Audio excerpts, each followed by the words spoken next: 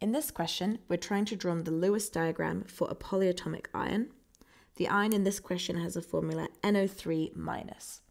So our first step is to calculate the number of valence electrons in a neutral NO3 molecule. So let's go to our periodic table.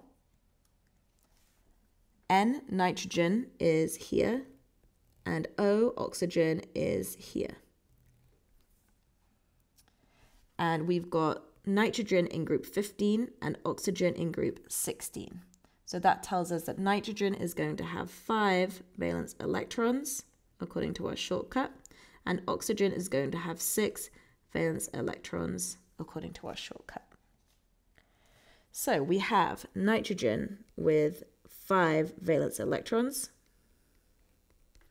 We have oxygen with 6 valence electrons. And in our molecule, we have 1 nitrogen and we have 3 oxygens.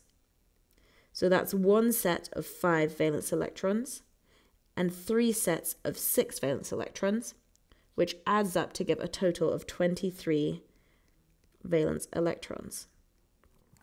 So we can check that in our first box here. Okay, wonderful. Next, it asks us how many valence electrons are in an NO3- polyatomic ion. So we have to remember here that a negative charge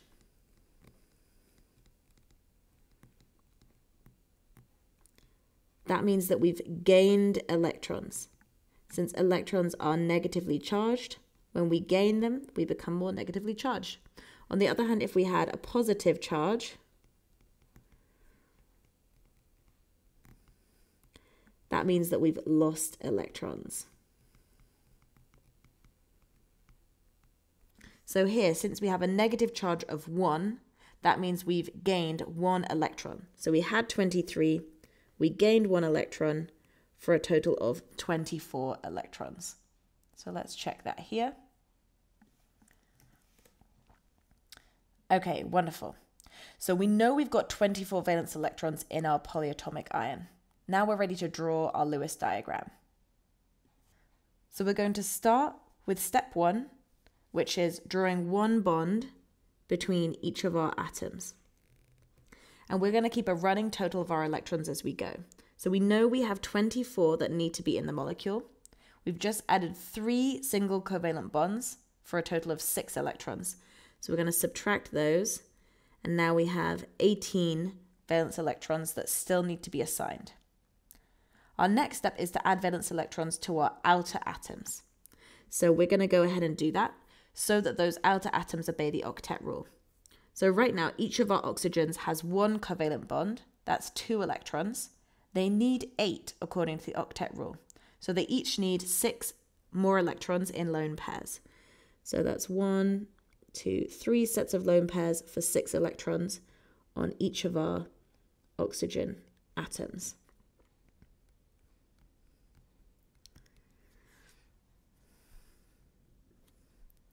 Okay, so we've just added 6 electrons on each of our oxygen atoms. We've added a total of 18 electrons. So we've used up 18 electrons, leaving us with 0. So we've now used up all of our electrons.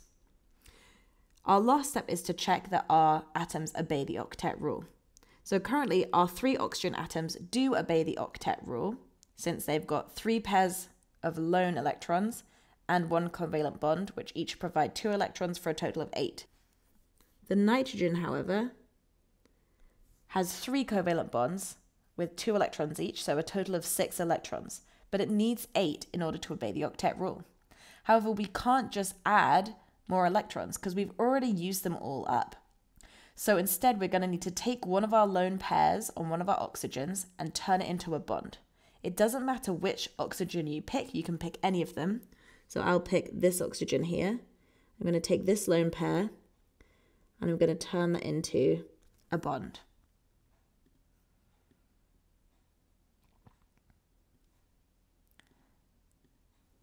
So now we can see nitrogen has 4 covalent bonds with a total of 8 electrons. These 2 oxygens on the sides each have 3 lone pairs and 1 covalent bond for a total of 8 electrons. And our oxygen at the top has 2 lone pairs and 2 covalent bonds, each providing 2 electrons, which gives us a total of 8 electrons. So now all of our atoms obey the octet rule, and we have the total number of electrons that equals what we should have for a NO3 minus ion, which is 24. So finally, we're ready to check our diagram in this table over here. We have 2 single bonds on our diagram, here and here. We have 1 double bond on our diagram here. We don't have any triple bonds on this diagram. And for lone pairs, we have 1, 2, 3, 4, 5, 6, 7, 8 lone pairs.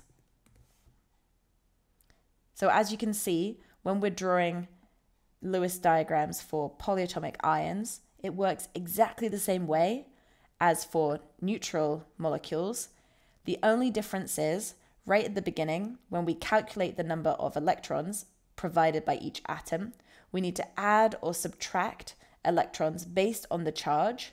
If it's negatively charged, we gain electrons. If it's positively charged, we lose electrons. Then we use that number as our total valence electrons for when we're assigning electrons in our diagram.